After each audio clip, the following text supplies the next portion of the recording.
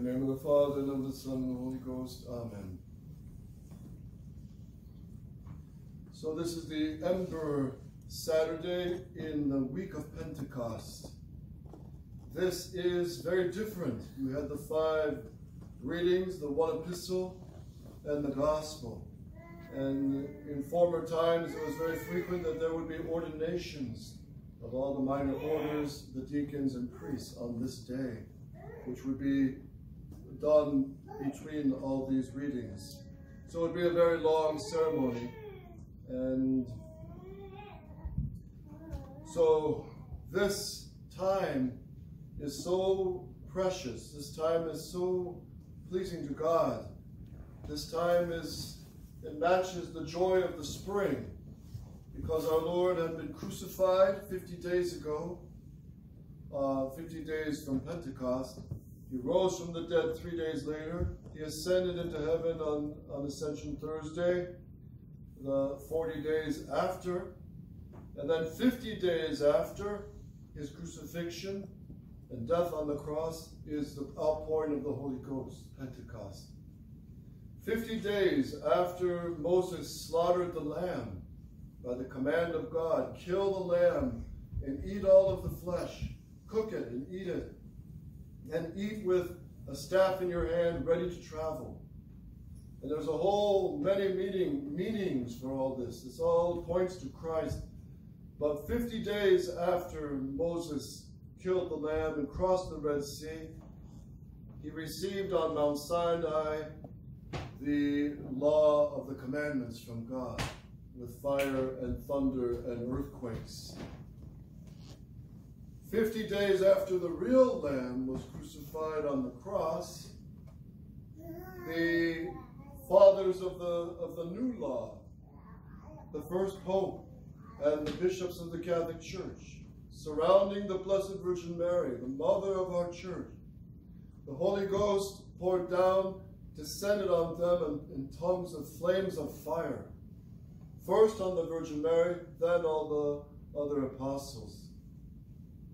And on this was not written on stone, as St. John Chrysostom says, this law of God, this law of love and charity is not written on stone, but in this Pentecost, which is far more perfect than the Pentecost on Mount Sinai, giving stone tablets with the law written on stone to Moses, now the Holy Ghost writes this law in our hearts.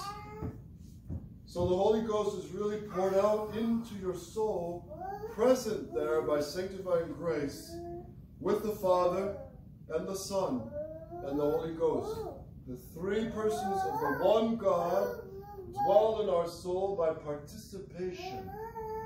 Participation. That's the key word used by St. Thomas Aquinas to explain as humanly we can, but these great mysteries of God, that the fire of the Holy Ghost is really written in the hearts.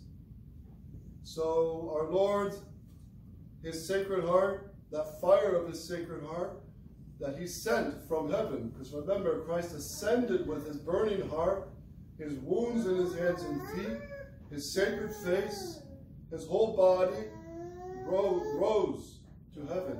So he and the Father sent the burning of the Holy Ghost into the soul with increasing grace in the Virgin Mary, and in the apostles, in giving them the sanctifying grace and what was called the confirmation in grace. St. Thomas Aquinas teaches this. What does this mean? That the apostles were confirmed in grace, that they would never commit mortal sin till the day they died, and they would be martyred, all of them except St. John, but he would be almost martyred, because he should have been boiled and fried. So the Holy Ghost is poured into us when we're baptized. As long as we live in the state of grace, the Holy Ghost burns in us. And should a soul have the terrible misfortune to lose the state of grace by mortal sin, it can be recovered, as the Council of Trent teaches, by a sincere, repentant act of contrition. And that's why we're always taught by our parents, by nuns, by priests, by brothers, by catechisms, always end the day with an act of contrition. There's a danger of death, make an act of contrition. Soldiers go into war. Firefighters facing a huge danger, make an act of contrition. And God could wipe away all sin and infuse the state of grace if one is not in the state of grace. And then, of course, is the beauty of the great sacrament of confession, which is really the outpouring of the love of the Sacred Heart, who washes the soul from the stains of sin, makes that soul whiter than snow, brighter than the sun. And when we go to confession, and we have no mortal sins to confess, but venial sins and imperfections, that's good to do, and renew our sorrow for past sins. But remember, the Holy Ghost pours out through the Sacred Heart of Jesus an increase of sanctifying grace. So this really is a transformation in the soul. It really transforms your being. And as all retreat masters say on retreats, especially when you get people who have never gone to confession in years, after the confessions, you can see the change of the face on the people. The change of the face, because sanctifying grace really transforms, it touches the very being of the soul. It's a quality, to be metaphysically precise, it's an accidental quality of the soul, but it touches on the very being of your whole person, of your soul, and body too. So it affects that. So we want to make sure we strive to live always in the state of grace, do everything in the state of grace out of love for God. Now, let me go through briefly the sequence of this Mass, applying it to the Sacred Heart of Jesus and the Holy Ghost. It says, "Come, Holy Ghost, and pour into us the light, the radiance of your heavenly light." What is this heavenly light? It is the participation in the state of grace. "Come, O Father of the poor, Father of the poor. Blessed are the poor in spirit, for theirs is the kingdom of heaven." And how do we become poor in spirit?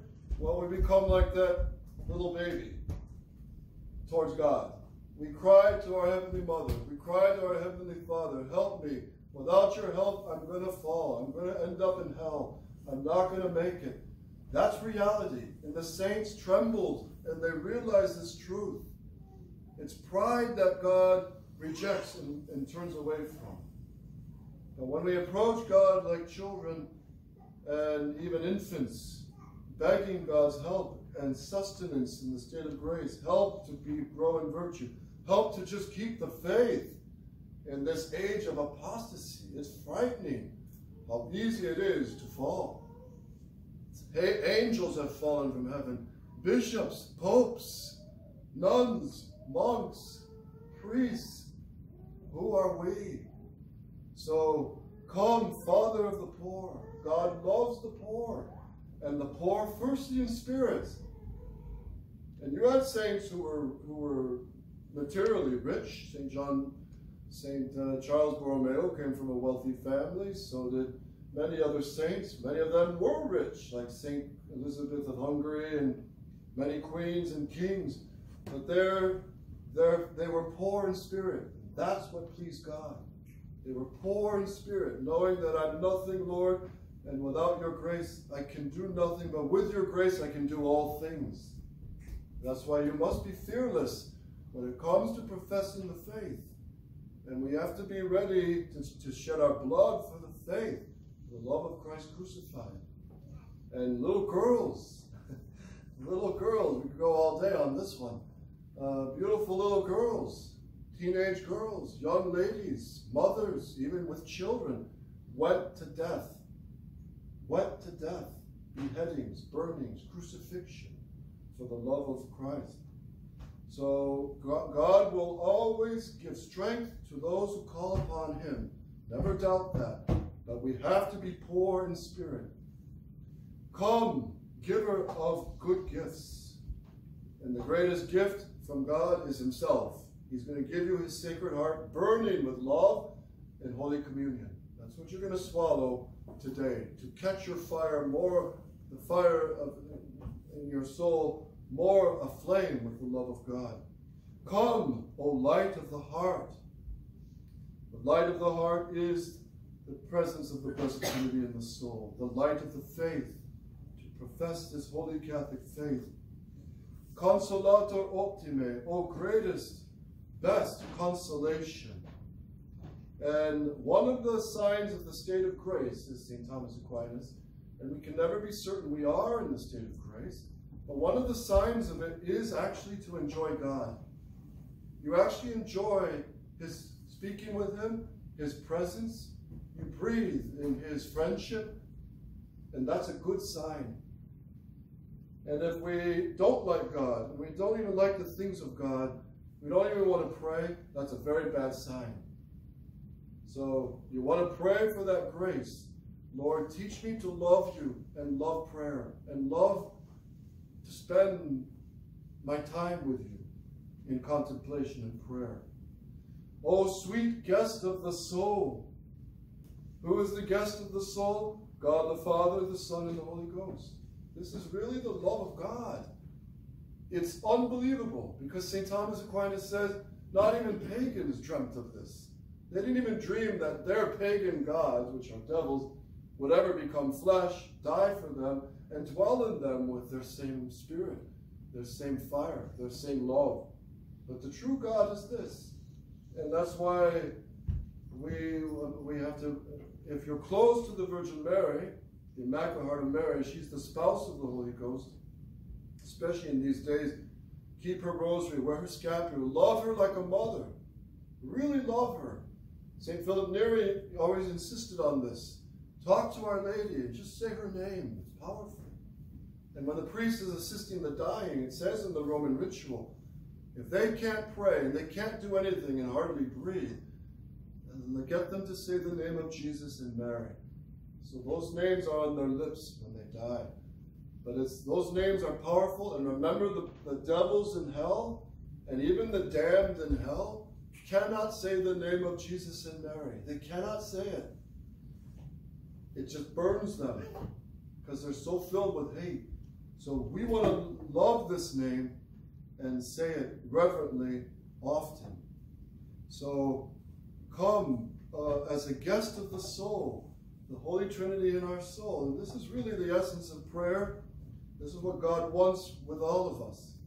This closeness with the Blessed Trinity. Come, sweet refreshment, dulce refrigerium, the sweet refreshment.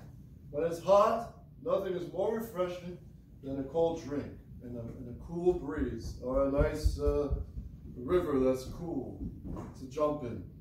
A sweet refreshment, and the refreshment for the heat of the battles against sin and the exhausting battle that we're going through now. We're going through a major war, and priests are getting tired. Bishops are getting tired, and they're talking about surrendering with modernist Rome, and surrendering, and well, as long as we get the Mass, that's all that matters. No, it's not. It's not all just about the Mass, because the Greek Orthodox don't have the faith. They don't recognize the primacy of Peter. They're in a false religion, but they have the true valid Mass, believe it or not. Believe it or not. So it's not just the Mass, but it's the doctrine of the faith. The doctrines that are revealed by God that must be kept and handed down, and they cannot change. And St. Pius X condemned the whole idea that dogmas can change and evolve. And that's the thinking of modernist Rome. That's why Archbishop Lefebvre said, you can't discuss with Cardinal Ratzinger and these popes. Because when I say tradition, they mean a living tradition that changes. When I say a Mass of all time, they mean a Mass that can adapt and change and become Lutheran. Their definitions are way off because of modernism. It's so poisonous. Modernism, like termites, eats the wooden and even the concrete foundations. So that's why Archbishop Lefebvre said we can't even discuss with Rome. Because I'm talking AM, they're on FM. I'm talking Catholic tradition and St. Thomas philosophy and theology. They're talking Hans Kung, Hegel, Marx, and De Lubac, and these modernists. There's just no meeting of the minds. And that's why Archbishop Lefebvre said no discussion until Rome comes back to tradition. And that hasn't changed. And the only ones left standing on that principle now are the handful of resistance priests that are still standing, who you must pray for also, lest we fall. And show me any bishop standing. Just show me. No one has contacted me yet. I've been saying this for a few months now. Show me one bishop holding in the line of Archbishop Lefebvre. Please call me, write me, email me, write a nasty letter, even if you want. Show me one bishop holding the same line of Archbishop Lefebvre, of all the traditional ones. Let me know. But pray that one of them at least will stand up like Archbishop Lefebvre. At least one. What else? This beautiful sequence. You are, O Holy Ghost, in labor you are rest. And Christ says that himself. Come to me, all you who labor and are burdened, and I will refresh you. And what is the biggest burden for most souls? The saints have said it themselves. It's ourselves. Myself. How many times many saints have said that? Father, the biggest problem is myself. Because of our sins, of our weakness, of our inclination to sin. So, rest for the soul. We find strength and rest in the heart of Jesus and Mary. And also in the heat, coolness in the heat of thirst and longing, and the heat of temptations of the flesh. That's often associated with heat, passions, heats of the flesh, whether it be anger, envy, gluttony, lust, pride, revenge.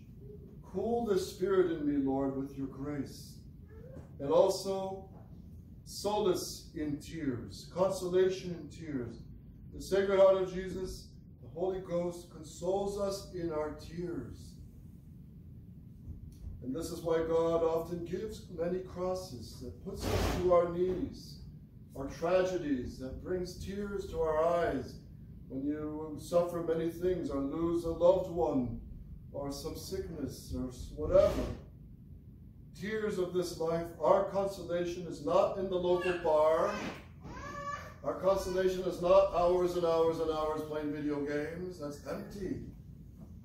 And many people seek in the world consolation where God gives the crosses and tears to purposely draw us to him, to his Sacred Heart, to his Immaculate Mother.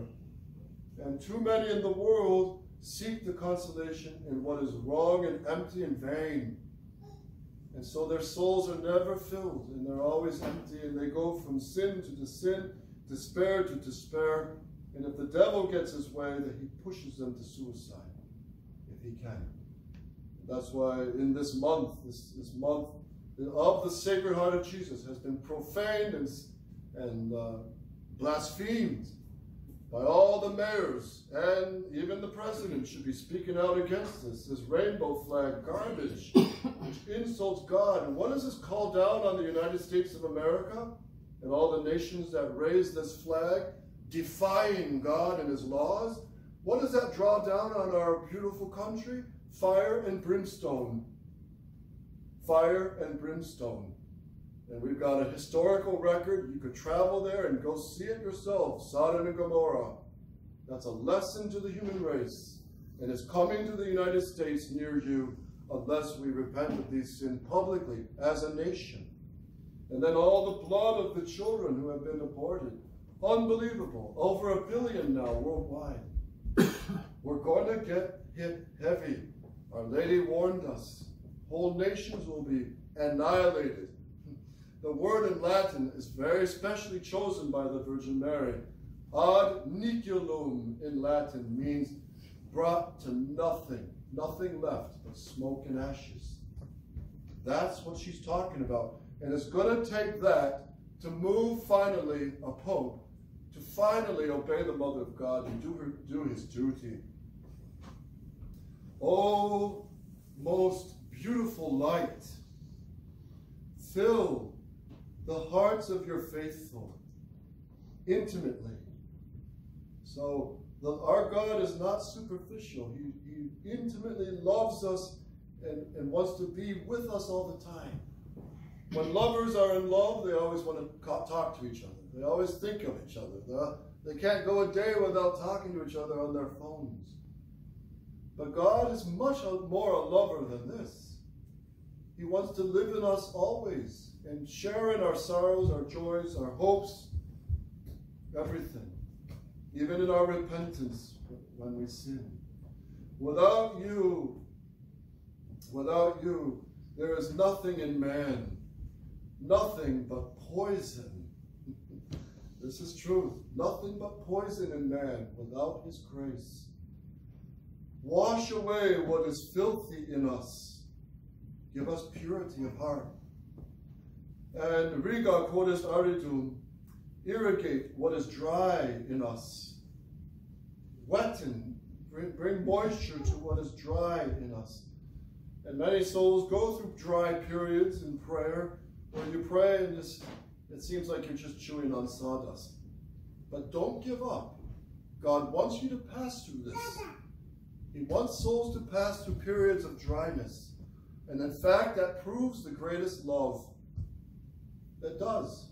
What proves the love of a mother is she wants to sleep. She's had a long day. Or a father, the baby's crying, has a fever. She'd rather sleep. But she has to get up and take care of this baby. That's love. She doesn't feel like it, but that's just love. That's the way it is with love.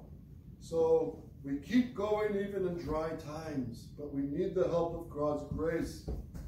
And water what is dry, sana quotis saucium, heal what is wounded in us. Remember, when we sin, and by original sin, we're all wounded. And when we commit personal sins, we're wounded more. And mortal sins mean they kill the soul. So if you break your leg, that's like a venial sin. If you die of a heart attack on the table, that's like a mortal sin.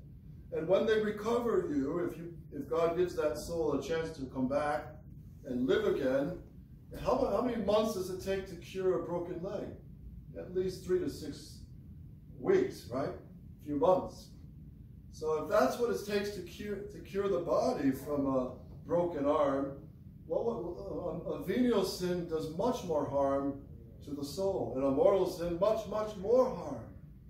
So only God's grace can heal these wounds, and it does. When you receive communion, when you go to confession, it heals the wounds of sin. And trust in the power of that grace. Bend, flecte quotis rigidum. Bend what is rigid in us. The rigidity of pride. The stiff-necked people that God speaks of, the Jews. Stiff-necked. They are not humble. They don't bow their necks to God and his laws. They're stiff-necked. So bend in us, O Lord, O Holy Ghost, what is rigid by pride. Humble our pride. Fove quotis frigidum. Melt what is ice in us.